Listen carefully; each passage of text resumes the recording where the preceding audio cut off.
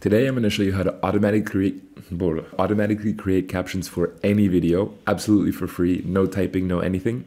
And then afterwards I'll show you some cool things you can do with that caption file. Let's go. Alright, so here I have a video. This one is about editing videos in Final Cut Pro with multiple cameras. No captions or anything. So, to create captions for this video, the short story is I'm going to use YouTube to automatically generate captions. So let's open YouTube. If you don't have a channel, go ahead and create one. And then we will go to create videos, upload, and then I'll choose this video.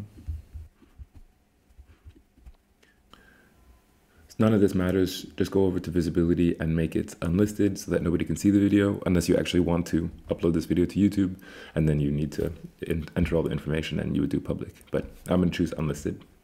Then we're going to save it. And once it's finished uploading, you'll see here you can go to the details of the video and then go to subtitles.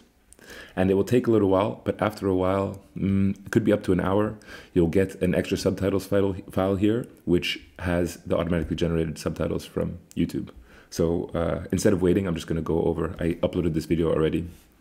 So we can see here in my multicam editing video, we go over to subtitles, and then we can see automatic English captions which have been generated, and I think it'll generate in whatever language your video is actually in. Now we want to touch up these captions a little bit because sometimes the automatic captions aren't perfect. So we go duplicate and edit here.